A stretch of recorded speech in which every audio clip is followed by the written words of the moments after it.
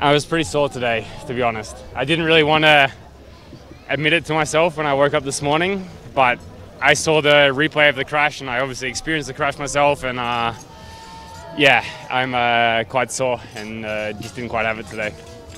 The conditions ended up not being as dramatic as what it seemed this morning, so at least that was one plus, I suppose.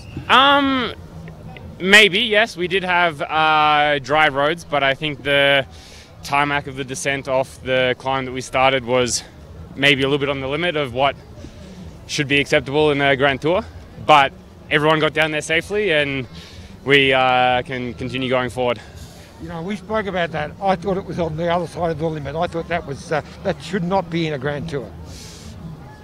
Maybe you're correct, but I'll say that it was maybe on the limit. But you've still got a big smile, Jack. So well, I've had bad luck the last 2 Grand Tours in the Tour de France, and I feel as though I'm a bit cursed at the moment, which is a bit annoying because all the times I kind of feel as though it wasn't really my fault or my mistake, and it was kind of just a bit of bad luck. And I'm still here at the Giro. I'm more or less healthy and okay, just a bit sore and bruised and sad, but it's okay. We go on. There's still plenty more of the Giro to go. Some stage hunting maybe, mate.